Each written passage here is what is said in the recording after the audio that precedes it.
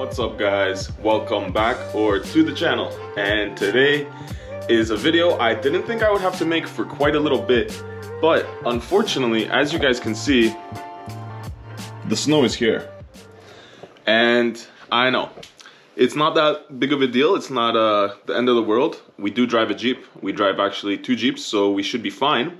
But the thing is, my brand new Jeep, I haven't really done much rust proofing. I have done the rust proofing that comes with it from the dealership, just so I can get the rust warranty and not have to worry about paying for any repairs on rust. So I have a lifetime warranty on rust on all the panels. However, they didn't really rust proof it that well. So what I think I'm gonna do is go down and winterize the Jeep myself today and get it ready. Because even though there's just a little bit of snow outside, but here where I live in Canada, they salt the roads like crazy. And if you guys know anything about salt, it destroys vehicles, especially uncoated vehicles. So we're gonna go down, we're gonna coat it with a fluid film and get everything ready and make sure everything is nice and sealed so we don't have any issues in the spring. And so that we can just protect everything and keep it nice and safe and pristine, because it is new, so let's keep it as clean and as good as possible. And even if you have an older Jeep like I have my older Jeep, we're gonna rust proof that as well. But I'll show you guys what you have to do on that. It's a little bit different. So let me grab all my supplies, let's jump down there and let's start getting it ready. And you know winter's here because the cats are just sitting on the heater all day. Yeah, I wish. So I think we're gonna need at least a cloth so that we can wipe everything down, because it might be a little bit dirty and you don't want to be sealing dirt. I've got a couple lights so that we can actually see what we're doing. And excuse me, what I will be using today is the Worth film. It is basically the same as any fluid film or any of those like film products. This is just the Worth brand. I got this from work and this is what I'll be using today. I will tell you guys, if you don't have an actual like company or an industrial account or like a business, it will be hard to get Worth chemicals. That's why I'm saying you guys can use basically anything, whether it be the fluid film or any other brand that is pretty much the same product. And it's an anti-corrosion film. This stuff doesn't dry. It actually stays wet and it doesn't drip either. So it's actually a really good protectant against moisture and salt. It doesn't wash off that easy either, so you should be able to wash your vehicle a few good times. I think probably around 15 to 20 times, as long as you're not actually scrubbing it. And when you do want to actually get it off, a quick wipe gets it off. So in the spring, when you want to get it off and you don't want all the dirt sticking to it when you're driving around, you can give it a quick wipe and it'll come right off. But for the winter time, we're going to leave it on, and if we do go to wash it, we're just going to make sure we don't get too close with the pressure washer, and we should be good. So now I'm going to grab all my stuff, let's go downstairs, and let's start on the Jeep. And my creeper, so that I don't have to be walking around on my knees the entire time. Now, set up one light already right here. I'm going to set up a couple lights underneath, and basically get rid of all of this dirt. So I did wash it recently, but it's been wet outside, so there is a bunch of spray all over it. Now what we're gonna do is wipe everything down, make sure that there's no rust anywhere. If there is rust anywhere, we'll take care of it by sanding it real quick and spraying it with some black paint. And then I'm gonna hit everything with the film, the Worth film.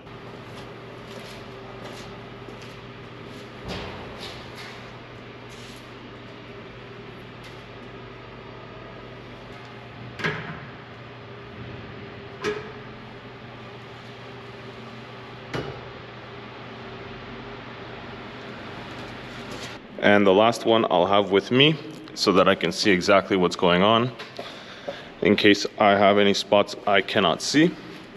Now let's wipe everything down.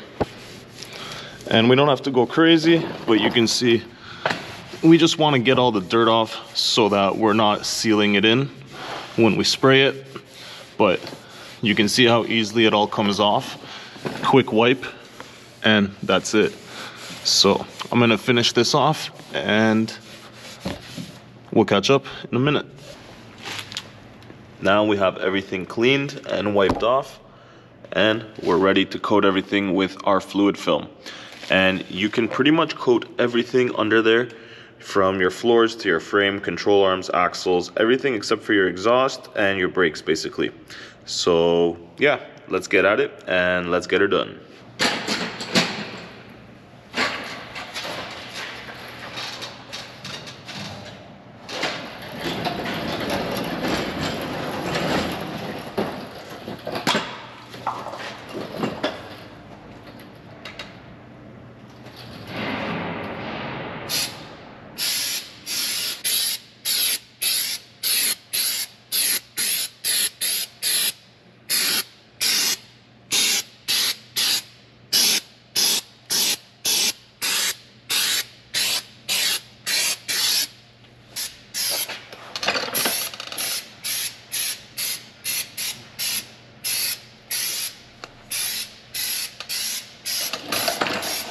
So the good news is this stuff covers super well.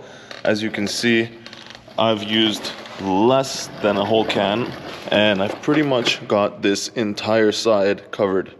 And it does dry clear, so it doesn't stay this like white milky color, but it does help you see where you've already gotten it. And you'll see it does end up drying clear. Like when you have the light on it, you can still kind of see it, but it does go away. So let's keep going, let's finish it off, and I'll show you guys the end result. Man, this shit was leaking everywhere. I am happy to be done. And get this glove off. All right, now I gotta clean myself off because I kind of crawled under there at one point and now I'm all lubed up. So give me a second.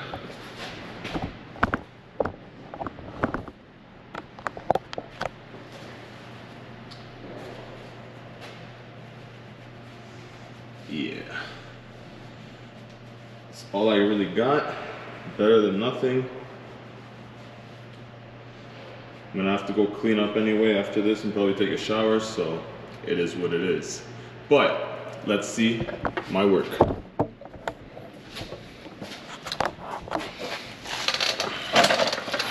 So you can see I coated.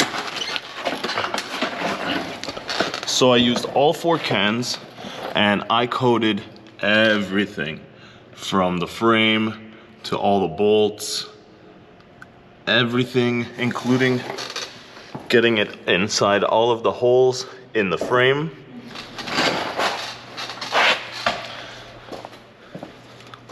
I did the entire front here, around the shocks, around the springs, the front, the sway bar, the track bar, the axles.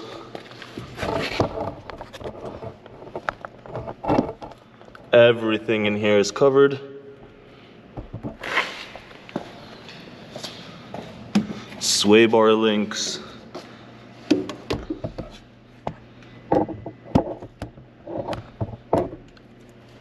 So basically, anywhere where we have metal or a bolt or anything that's exposed got covered. So now, excuse me, my voice is cracking. So now I'm gonna let it dry for a bit, and then what we're actually gonna have to do is go for a drive, because obviously we got a little bit on the exhaust here and there, so we're gonna have to go and let it burn off. But for now, I'm gonna let it kind of cure and let it sit for a bit so that it does its thing and kind of settles before we go for a drive. So now we've got everything coated. Let's move on to the next step. But before we move on to the next step, what would we do for my older Jeep? Well, the reason that I'm not doing the fluid film is because I went a little bit of a different route. What I did on this one was a gravel guard, and you can see this is the gravel guard, and it's basically the same as like a bed liner. It's very similar to a bed liner, except the bed liner has a lot more of a texture. It's a lot grainier and a lot thicker of a texture. This is more of like a sandpaper, but either way, it protects really great. and I've done my bumpers in it. I've done all of my rebar or crossbar. I've done all of my frame. I've done all the inside of the wheel wells. I know it's a little bit hard to tell, but those are all coated in that stuff, and it holds up really, really well. So I have basically everything in here coated, from the frame to the skid plates, under the body, everything. So I'm not really worried about this one, and she needs a little bit of a wash, but I will be using this for off-roading very soon, so I don't think I'm going to be washing it just yet. And I don't want to spoil it, but we will be going to a pretty awesome trail. So definitely, if you want to see this thing in action, jump down there, hit that subscribe button, because I will be taking it out soon. But getting back to getting winter ready. The next thing is a battery booster or a set of cables. Now, I prefer these guys because you are self-sufficient. You don't have to wait for another vehicle, or if you go to help another vehicle, you don't need to actually get two vehicles out and have both vehicles sitting there. You can do it with just this. And the awesome part about this is you also get like a flashlight, SOS light, strobe, and a power bank. So this one you can actually charge things with, whether it be your cell phone or a GPS or whatever you need to charge. You can charge things off of this and boost your car. So I always make sure that once a month I bring it inside and I charge it, just to make sure that it's all charged up. Some people like to leave it plugged in their vehicles. I like to take it home, charge it up once a month. That way I know it's good to go, and then I put it back in my vehicle. So that is a great addition for anybody that has any vehicle, not just a Jeep. The next thing that I always bring with me in the winter is a light, because it's always dark out. So if you want to go and help somebody, you might need a light. Good to have. I also bring it opens up this way. This is a shackle receiver. So you put this inside of your receiver in your hitch, and you've got yourself a tow point. This thing obviously has hooks because it's a Rubicon, but if you have a truck or a pickup or an SUV that doesn't have tow hooks on the back, this is awesome. So this is actually here because I'm gonna possibly need to put it in another vehicle to pull them out. So this is here for that. It's also here if I need to go off-road and I need to get pulled out myself. I've also got recovery straps. I do want to add a couple of kinetic ropes. I don't have kinetic ropes, but I do have recovery shackles and stuff like that in this bag. So we are good to go. And if we need to get anybody out of a situation, I do have a couple of tools in here as well. So it is nice to have a quick to-go bag and have some tools and some straps. Excuse me guys, sorry, I'm working in my underground garage here, doing the best I can. But we basically have our straps, a couple tools, a light, just bare minimum to get us by, and some gloves. That's one thing I need to throw in here that I haven't thrown in here yet because I don't use them during the summer, but I need to throw in some gloves. And last but probably not least will be the tires. Now these are brand new. These are Rubicon tires, so they are the Falcon Wild Peak all-terrains. I did not opt for the actual mud terrains for one simple reason. These ones are 3-peak snow rated, so I know that I'll be able to drive in my winters here in Canada and not worry. Now there are mud tires that are good in the snow, such as what I have on my TJ. These have quite a lot of siping, and if you don't know what siping is, it's these like cuts and grooves in the actual tire that give you that extra bit of bite when it's on the actual, like the part that's in contact. So when these get to the bottom, they open up and they actually grip pretty well. So I have to say these are really good in the snow compared to a lot of other mud tires I've used. These are a Super Swamper Truxis mud and snow, or mud terrain. Yeah, these are mud terrains. Sorry, not a mud and snow, just a mud terrain. But the siping helps a lot. And you can see these are the 3-peak rated, and they have tons of siping everywhere. So these are gonna be great. I haven't tried them in the snow yet, but now that we've coated everything, I think we'll be ready to go. And I think that's about gonna cover it. But one more thing that I will mention about driving in the winter or getting your vehicle winter ready is always make sure you have your windshield washer topped up, because you don't want to be stuck on the highway and not be able to see. Trust me, I have been there. And always make sure that you keep your vehicle topped up. This guy over here just lost his fuel gauge. So I don't know how much fuel is in it. So I always make sure I fill it up before I go anywhere. But even when you have a newer vehicle like this, always make sure you have it full, at least halfway, because if you get stuck somewhere or if you get into a situation where you have to be out for longer than you expected, you don't want to run out of fuel. Trust me, I have been there as well.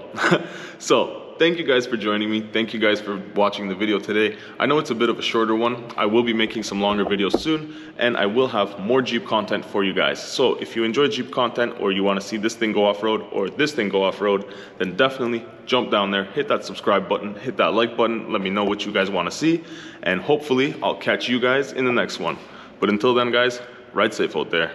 Peace.